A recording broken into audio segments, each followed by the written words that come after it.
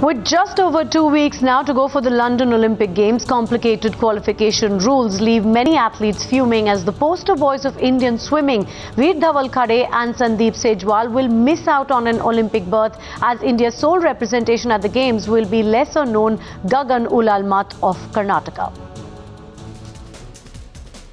Disappointment for India's swimmers.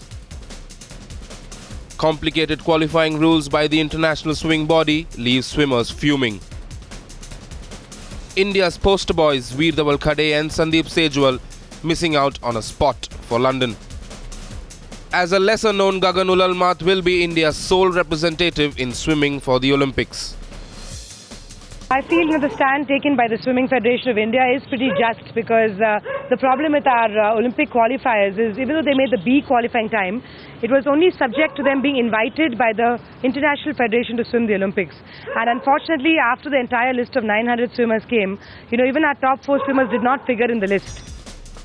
The international body for swimming, FINA, has sent a final list of 438 swimmers, and this rule of scrapping the B standard time, which is a second qualifying time, has come under the scanner. So it is very unfortunate. It's a two-pronged problem.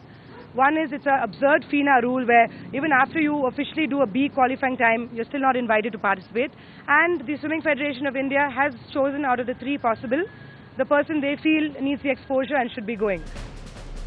Gagan, who made it through the universality rule, an equivalent to a wildcard entry.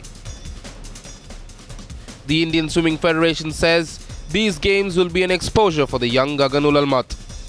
India could have had 4 swimmers at the London Olympics, but due to ambiguous rules, only 1 swimmer will head to London.